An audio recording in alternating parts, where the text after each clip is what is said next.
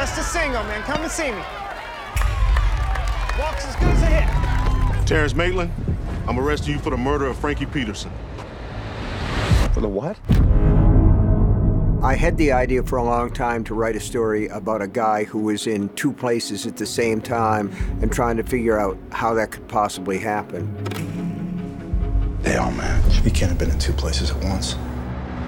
The show opens up with a murder of a small child who's discovered in a town called Cherokee City. Our hero, Ralph Anderson, played by Ben Mendelsohn, is called to the scene.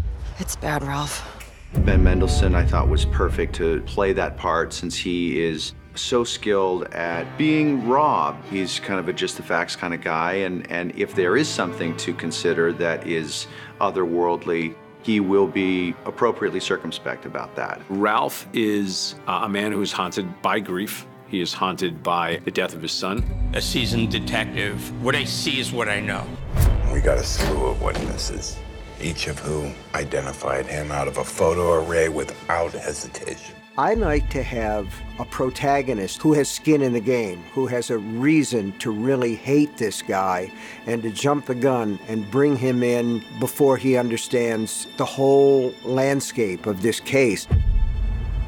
I only have one question for you. Did you ever touch my kid? He's a very classical kind of American character. Good, upstanding guy who's faced with a situation which is way outside his scope. On March 30th, 2019, did you murder Frankie Peterson? There's a scene at the beginning of the second episode where my character finally gets to talk to Ralph and to the audience about how innocent he is. Richard took that opportunity to empower that character to talk about basically, how dare you think that I would do that to your kid? I didn't kill that kid, Ralph. And I thought to myself, I want this guy to find out little by little that the man he's arrested for this murder has a cast iron alibi in another place. I'm as baffled by this conflicting evidence as you are. Ralph cools down. He's trying to absorb all the contradictory evidence, but it's too late. Terry was killed. He was heading to his arraignment. There was no exoneration. There was no anything. As far as anybody knows, they had the right guy. Look at the forensic. As a director, I'm really excited about overall cinematography and production designs on sequences like this. You got a bunch of extras, you've got multiple camera angles, you've got aerial. There's a special effects crew that has to wire all these characters with squibs to shoot blood out, that have to time out with guns that don't exactly fire. You want to try to build out the scope and the scale of it. It takes 95% of the work to make sure everything's teed up and ready to go. And then the last 5% is action. Is there a mystery here? Yes. You just need to learn how to live with it and move on. Yeah, that's hard for me.